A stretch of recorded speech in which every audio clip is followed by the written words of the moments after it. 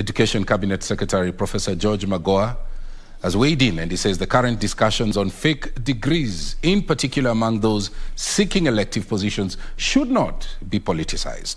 Professor Magoha says relevant agencies should be allowed to follow the matter without undue influence. He said the debate is making a mockery of the country's education sector.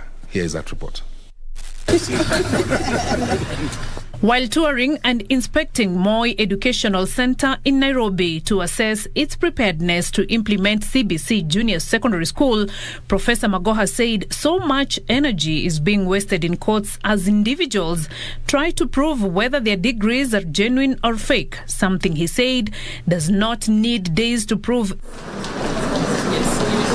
if the relevant bodies are allowed to do their job.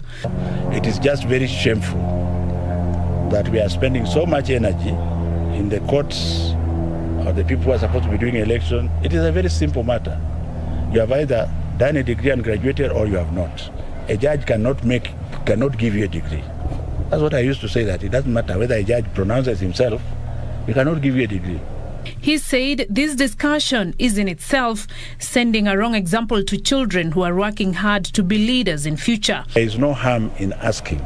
For example, if you say you are a surgeon, we usually check and confirm whether you actually trained as a surgeon. How many hours did you train? It is not politics. Forget about politics. It's about life and death. Are we together here? At the same time, Magoha called on private schools to hasten the construction of classes for junior secondary school level.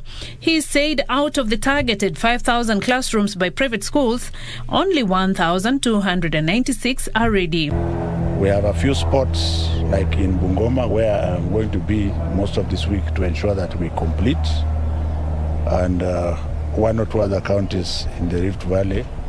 Everybody else has completed. So we have 0.5% of the classrooms, but there's no 0.5% of a child.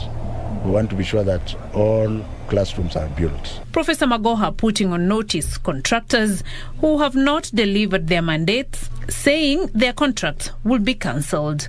Beatrice Gatonyangetich, Prime Edition.